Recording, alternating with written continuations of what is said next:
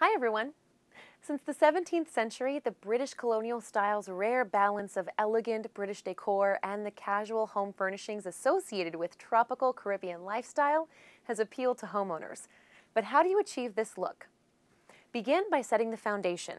For living or dining room furniture, consider using mahogany, real or created with paint or stain. When it comes to the color of your walls, it's best to stick with a light, neutral shade. Experiment with white or cool sea tones, such as a pale green or light blue. These will pair perfectly with your dark furniture and hardwood flooring. Thanks for watching, and tune in next time to learn more design tips to achieve the British Colonial style in your home.